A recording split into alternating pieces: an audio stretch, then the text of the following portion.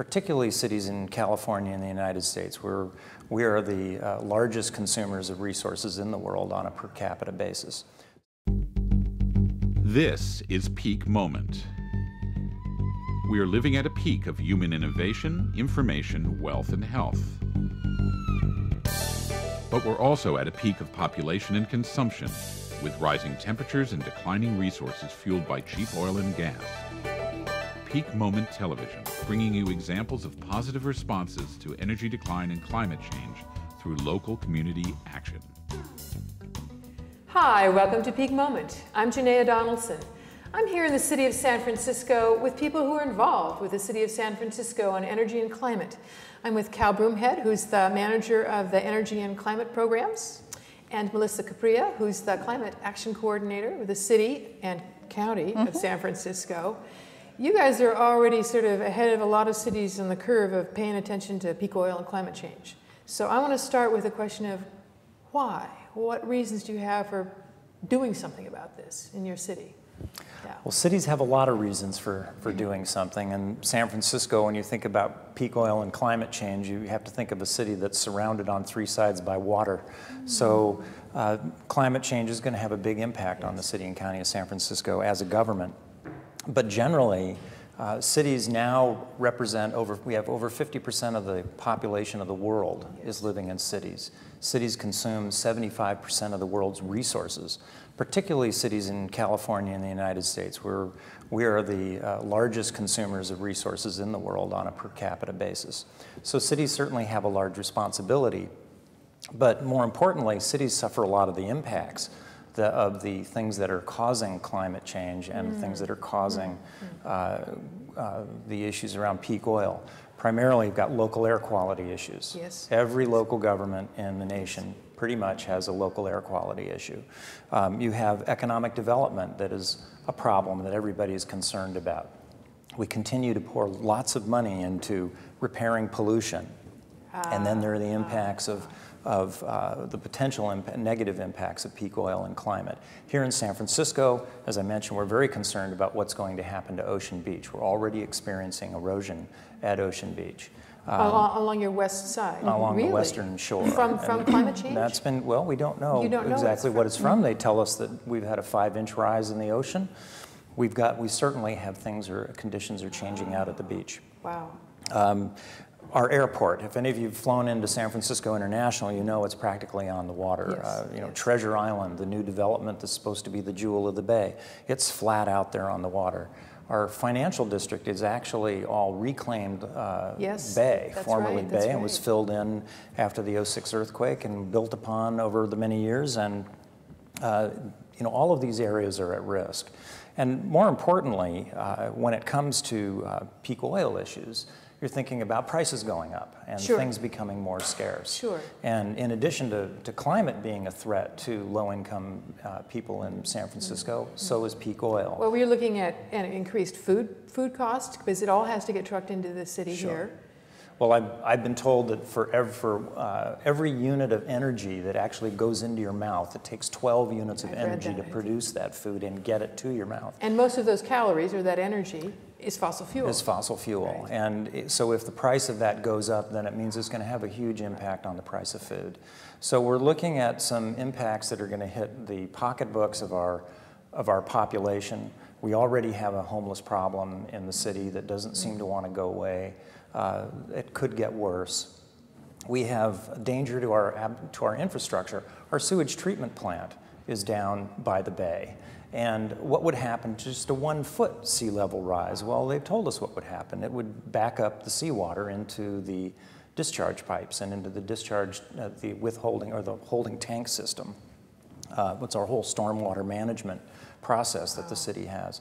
So we're just starting to look at what the impact side of these things are, and they are serious. What are the projections just for the sea level rise? I mean, we don't know entirely how quickly it's going to happen, but it is happening. The latest study that the state put out shows in California by the end of the century, with a high emissions scenario, about 3 feet rise. 3 feet.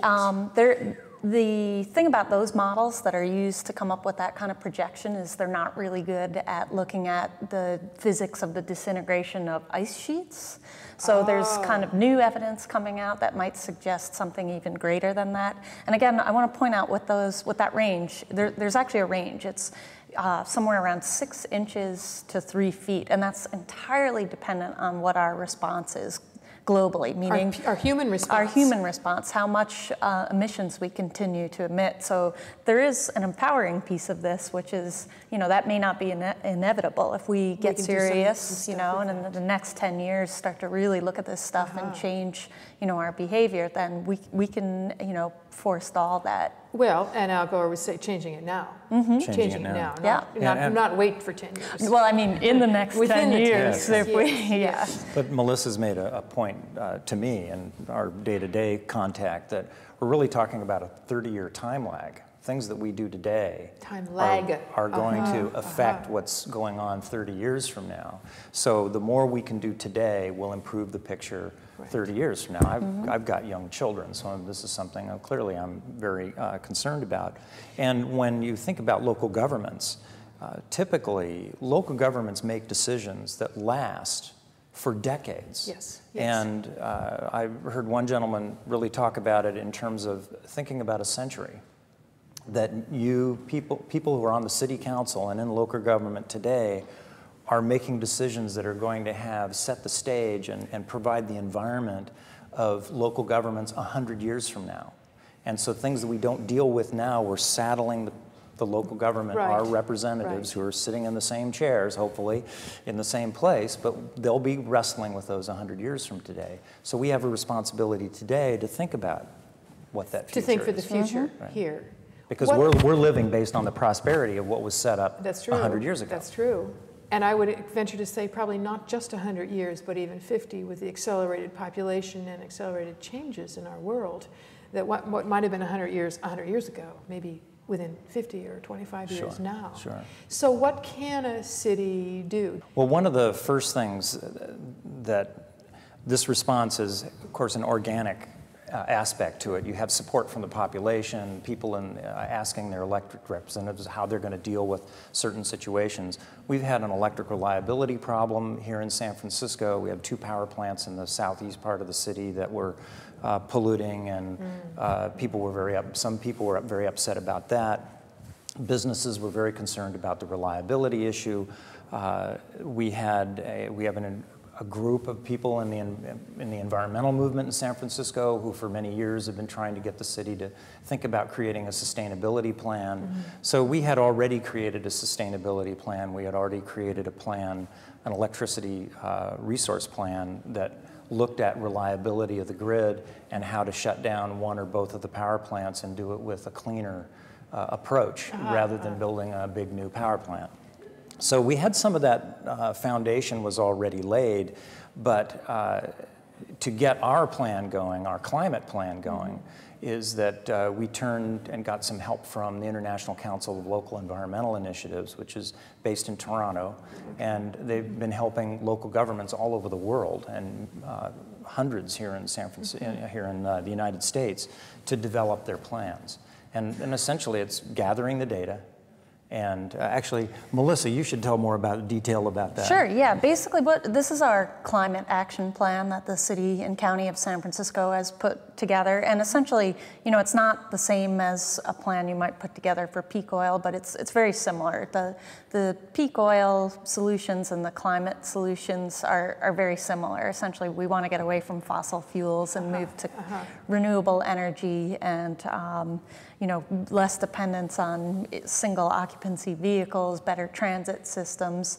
So what we did was in 2004, we put out a climate action plan that both does an inventory of what our greenhouse gas emissions are. For the city? For municipal operations and for the community as a whole. I see. So it wasn't just what the city vehicles and fire trucks and police are using, but your whole population? That's right. So, Okay. and the way you do that, the way any city would do that is by collecting end-use data on kilowatt hours of electricity used in the residential sector, in the commercial sector, in the industrial sector, natural gas usage in those sectors, information on VMT, that's vehicle miles traveled, to determine what your emissions from transportation are. And there's some standardized methods. So you have stuff both with people who live in the city and go elsewhere, and people who work in the city coming from elsewhere. I mean, that's right. Very blurry yeah, it's here. complicated. I'll bet it Transportation gets it complicated, does. and that's why Cal had mentioned ICLEI, the organization that we worked with. They run a program called Cities for Climate Protection that basically helps you with doing the data collection process and conducting an inventory, and then putting together a plan to address what those emissions are. And kind of the first step in the plan after you do the inventory and you know where your emissions are is to set a reduction target.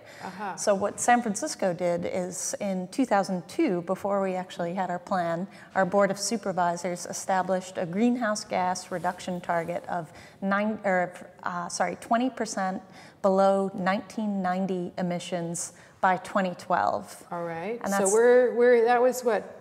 That in 2002. That's right. So 4 years ago, we're in 2006 now. They're looking at where are you going to be 4 years from? No, 6 years from now. Right, right. And to give you a context of how aggressive that target is, Kyoto Protocol for the US would have been a 7% reduction below 1990 levels. AB 32, the big climate bill that the state of California just passed, is to reach 1990 levels by 2020. So that's yours is much more aggressive. That's right, and you'll find that cities all over the country are doing this kind of thing. There's something called the U.S. Mayor's Climate Protection Agreement, where hundreds, I think somewhere around 300 mayors have committed to meeting the Kyoto Protocol, and that's for their whole community. And the reason cities are doing this is because cities do have a lot of power to address the sources of greenhouse gases. The head of our department, Jared Blumenfeld, always likes to say is really there's no international smokestacks. You know, it's in cities. Local. It's where you are. Although the effects are global, much bigger. Yes. So it's a classic example of act locally, think globally. Yes. Yes. So what? So I want to go back for just a second. Your policy, your city said, okay, let's do something here about climate change, right? What else? So they can do a study, they can do a plan. Then what? What does your plan say? I mean, what does the plan say to do? The study showed that our greenhouse gas emissions are about half and half from transportation and from buildings. So the natural gas that people use for their heating, the electricity they use in their homes, what businesses use, is about equal to what the transportation element of our greenhouse gas emissions are. So based on that, we looked at, so what do we think we can reasonably achieve in order to get in San Francisco, it's 2.5 million tons of annual reduction. How are we going to get our 2.5 million tons? Where are we going to get it from? So we're looking at 51% of it coming from the combination of energy efficiency and renewable energy. Okay. Most of that Efficiency and renewables. addressing buildings. Okay. And we made the assumption that it's actually going to be more difficult to get to the transportation You know, piece of I it. think you're right on that one. That's when I talk with peak oil folks, it's like it's easy to think about more efficient bulbs and other things which you'll talk to us about, but transportation has got to be the thorny one for us. So even though transportation represents about half, we put 37% into transportation reduction. The other 12% are going to come from recycling and solid waste management. Our city currently is diverting 68% of the waste from the community-wide from the landfill. It's being recycled, reused. Okay. And fortunately, they've just recently done a study that showed that 40% of what is left is green waste. It's a lot of food waste, organic material, and we already have a composting program. So by getting that, if we can get that other 40%, we can get a long way towards 75, 80% of our So just for a second waste. here, looking in this plans, because I'm really curious, To reduce the energy through the buildings, what kinds of measures are you taking to do that? Well, the local governments have 4 fundamental tools. Okay. You can inform and educate the public and hope people will just go out and do things. So Because we're good very Samaritans, we simply, do that. that's conservation, turning your lights off when you leave the room, buying efficient light bulbs, buying Energy Star products, just being a smart consumer and being Okay. aware of the fact that when you flip a switch, it's actually having an impact effects. on. Okay. And So you using can water. educate. And using water also is also Yeah, another important and thing. 'Cause conserving water. You have to pump water to get it into the faucet, Oh, and that's then right, and afterwards it's you have electricity to, for you have that to That's right. pump it and treat it afterwards. So there's a lot of energy in the water wastewater cycle. The second thing that local governments try to do is provide technical assistance. Somebody wants to do the right thing, they have some questions, you try to provide them answers. Yeah, maybe they know they have to change a light bulb, but they're not sure what light bulb they should change to. Where to get it, Right. that sort of thing. Good prices. And we actually have funding right now to help businesses and multifamily building owners get the technical assistance they Great, need. We can great. send out an engineer who will actually go through the building and take a look and give them an assessment. The third is incentives, and whether it's through a tax break of some kind or a little bit of money off on a fee, or making things, expediting permit processes. There are a lot of little tricks that local governments can use to provide incentives. Currently in our group, we've received money through the state and our local utility to actually provide cash to multifamily building owners and to small businesses that are doing the right thing. Now, is that cash tied to, it needs to be used for efficiencies, for Oh, improvements? yes, absolutely. It's I mean, very- so they replace them it's- all with compact fluorescents it's- or whatever it is? Exactly. I see. That's right. Okay. Highly specified. And we also have a green business program so that we certify businesses that have done a number of these things in solid waste management, helping their employees with commuter check benefits so that they'll take public transit. They're recycling, they're being energy efficient to a certain level. They can get a green business certification, and then they can advertise themselves as a green business. And So this there's is to- status so in they that can one. build Right. their own Right. status. Right. So that's another incentive that Yeah. local governments can offer. And there are a whole number of these kinds of things. And finally, local governments can pass laws. So you can pass a law, and we have a law that says at the time of sale of a home or a residential unit in the city, it has to meet a very minimum energy standard. And it's been on the books for 20 years now. The utility of it has dropped off considerably, and we're going to be doing an upgrade of that to And what make it is stiffer. just give me a sense of what requirements? Attic insulation, water heater blanket, low flow shower head, a water efficient toilet. Some very I see. basic things are required. So you've got carrots and you've got some sticks. And we got some sticks, that's right. Sometimes as well. I would imagine, I got to say that when we crossed the Bay Bridge to come into the city this weekend, and I saw all the lights on in the big financial district, and I remember how after the bridge, after we had the earthquake, the Loma Prieta earthquake, that might have been the time, there was a lot less electricity usage, and I looked at this and I thought, why do we have all the lights on at midnight? We're not doing it for security on the 85th floor. Right. So Yeah, well, it takes and- people asking those kinds of questions too. We need our whole community to get involved and ask those kinds of questions and point out these things that maybe seem obvious, but it helps to have a very engaged public, who's willing to come to elected officials and come to the city and say, why are you doing this? leads me to a thought. I would think that there are some things the city could do by example. That what you do is out of leadership. Sure. So that if your whole fleet of cars were, for example, all electric, pretend. That's a good example. That's a good example, and the city has a policy that no standard vehicles shall be purchased. All vehicles purchased for the city and county must be an alternative fuel of some sort, and there's a whole range of them that they can pick from.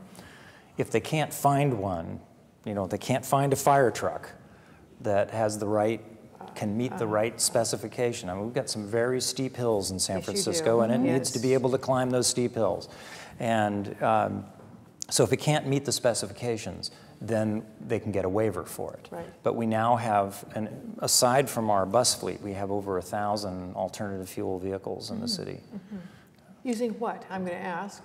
Hybrid diesels. We have just got a bunch of hybrid compressed natural gas, propane, hybrid gasoline, electric.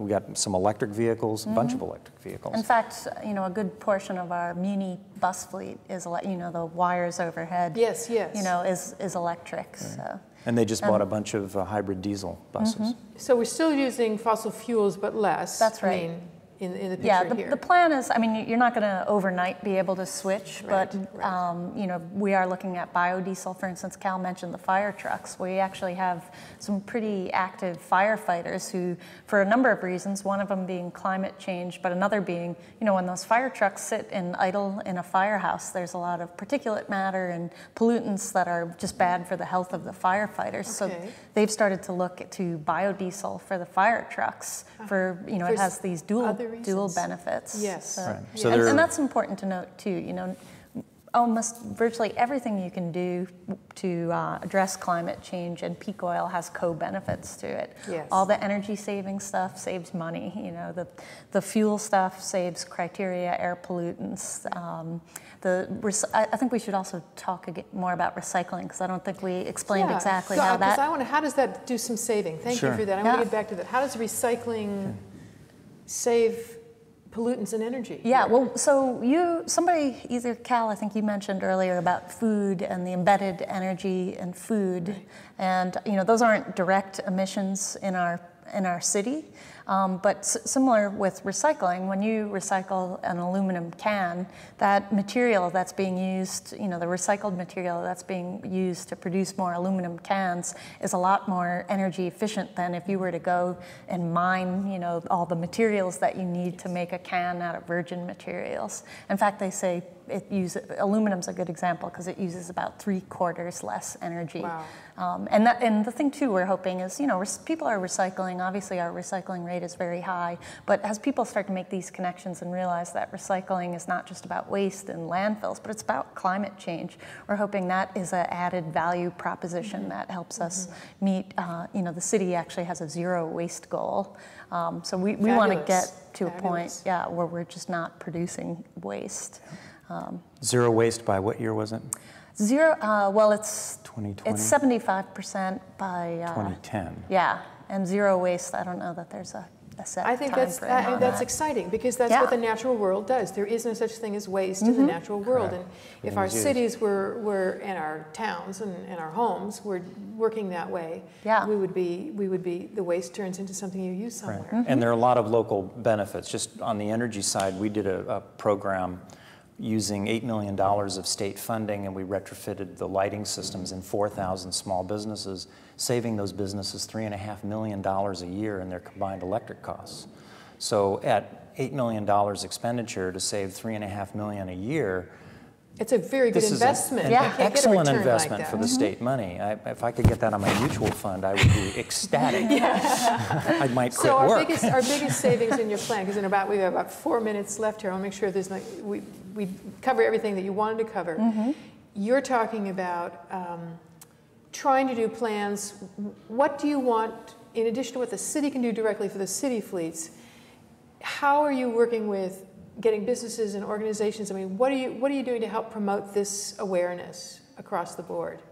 Well, one exciting thing that we just started is something called the Business Council on Climate Change, the BC3, which City and County of San Francisco has teamed with the Bay Area Council, which is a local business forum, to actually establish a forum for local businesses to work specifically on climate change. And there's no other group like that right now in San Francisco, and you know, climate change is not going away, and businesses are, you know, a lot of them are ahead of the curve on this stuff. So if we can bring them together and get them to talk to each other and get them excited about solutions and give them better access to the city services, then you know, that helps us move forward in reaching our targets. So that's one effort that and this afternoon we're meeting with our Small Business Commission to have a brainstorming session on exactly what can San Francisco small businesses get, can they get involved, and what could we do together? Which is exciting. I realize that even if you're just reducing, if you're doing your composting and your recycling and so on for everybody, I mean, where are your neighborhood composting bins that everybody can put their their food waste into and so on?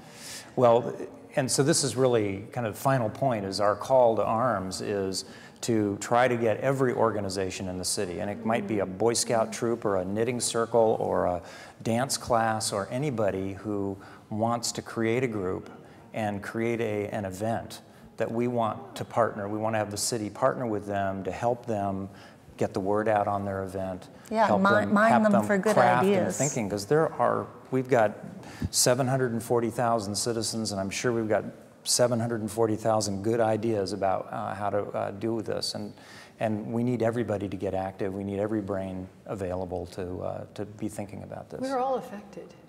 That's right. Everybody's affected with both climate change and actually I have a question in my last minute or two. In the city of San Francisco, where does your electricity come from?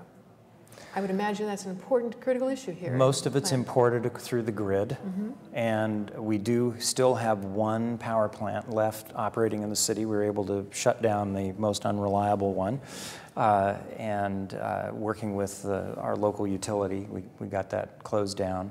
But all of the transmission improvements mean that electricity is coming mostly from around the Bay Area and throughout the state. So my job is to cut down the amount we use. And so I focus on the end use. I see. Our team focuses on what people are actually doing in their homes and doing in their businesses rather than what's coming out on the grid. And that's really the state level concern is, so what is the grid made up of? And there is a state portfolio plan that by 2020 or 2012 it'll be 20% renewable. And I think right now it's less than 12. So they have a ways to go to get to the 2020 point, and it means that there's business out there, business opportunities for wind and solar and biogas, biomass. And in general, we haven't looked at exactly what peak oil is going to mean, but the Governor Schwarzenegger had a task force look at the impact on the statewide economy of trying to address climate change. What would the impact be? And the net effect of the study was more jobs and more business activity in the state, not less. That's a big hope for us because businesses can move us into the right direction very quickly. So the city is really hoping that we're going to have a real clean technology center here in San Francisco. The mayor and the board of supervisors worked on a clean tech initiative to give payroll tax waivers to businesses that are green. Great, thank you, thank you. Keep it up. Right. Go San Francisco. I'm proud of you. Thank you for joining me, and I expect to tune in with you in a while and see how's it going. Great. All right. Thank you very much. You're watching Peak Moment, Community Responses for a Changing Energy Future. I'm Janaea Donaldson. Join us next time.